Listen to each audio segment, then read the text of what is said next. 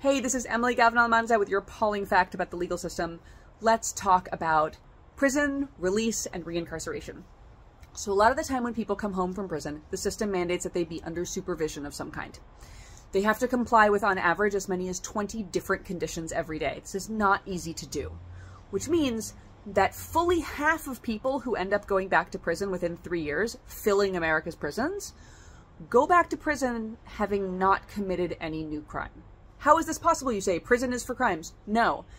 Technical violations, meaning a person missed a meeting with their PO, or stayed out past curfew, or didn't pay an old court debt, all of those can get someone sent back to prison even though they didn't commit any new crime at all. It's a huge problem. The justification that the system gives is some kind of nebulous argument about, like, well, if we monitor people really closely, they're less likely to re-offend, meaning commit new crimes.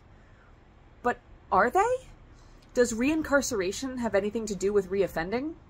There's research from a professor at the University of Iowa College of Law named Ryan Sakoda, who looked at this really interesting period in Kansas, where Kansas got rid of a huge chunk of community supervision.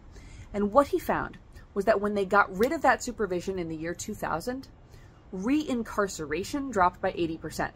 Way fewer people were going back to prison within 1 year. Did offenses rise because they weren't monitoring people in the same way? No, they actually didn't. But when Kansas brought back this community supervision in the year 2013, reincarceration shot back up. Was there a commensurate benefit to public safety? Not really. No, reoffending didn't drop.